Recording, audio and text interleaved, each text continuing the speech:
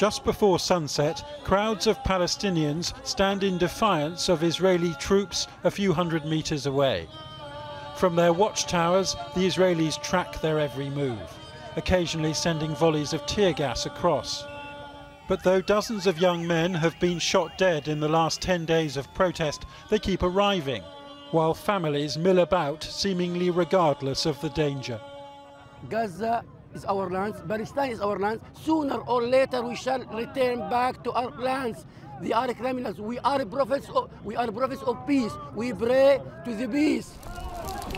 On the last 2 Fridays, these border camps have resembled battlefields.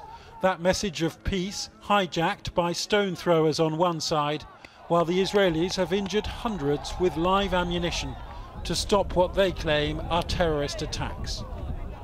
Though the young activist who dreamt up these protests insists he has Mahatma Gandhi or Martin Luther King in mind. Most of the people are committed to being peaceful and non-violent. People here are trapped between 2 options. Either they die in silence or they shout and raise their voices. Palestinians have decided to bang on the doors of this jail and to raise their voices to the world. The Israelis say that this protest movement is cover for Hamas to launch terror attacks across the Israeli border. But the atmosphere here is overwhelmingly festive, and these people say that they will carry on protesting right up until May the 15th, the anniversary of the creation of the State of Israel and the anniversary too of the so-called Nakba, or catastrophe, the flight of hundreds of thousands of Palestinians from their homes. On Saturday, Nasser Murtaja, clearly marked as a journalist, died after being hit by Israeli fire in the abdomen.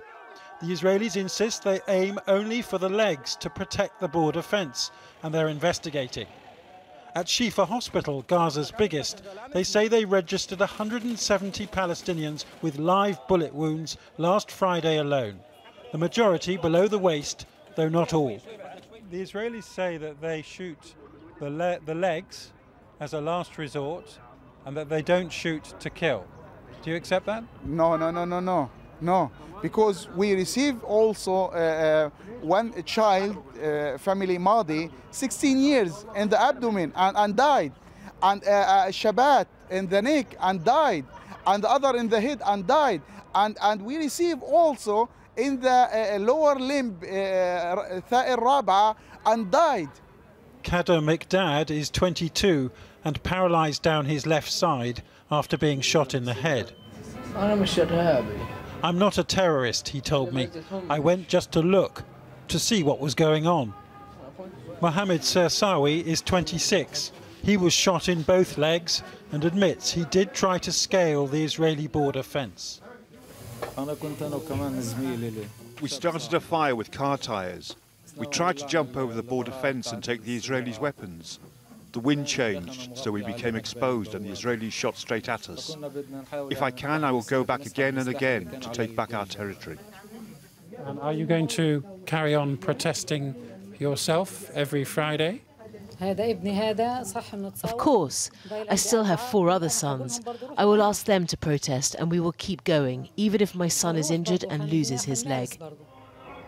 This morning, a coachload of women arrived at the border of what is often described as an open-air prison camp after over a decade of Israel's blockade. Senior Hamas leaders were there too. And though the organisers continue preaching non-violent resistance, more violence seems inevitable after Israel's overwhelming response. Sitting in the home that Israel has bombed 4 times, Hamas's co-founder told me throwing stones hardly warranted shooting protesters dead. But why don't you tell the protesters to keep it peaceful? We are addressing in public. It should be peaceful. Nobody was non-peaceful. Well, there were people throwing things across the border and people, people trying to get over the fence. What are the things? What do you mean by the thing? The shot? No. So what? Well, we throwing stones? We know they threw stones, yes. Throw stones, Israelis say they threw fire bombs. 5 bombs? Fire bombs. Fire bombs? You saw that? No. So they are liar. They are liar.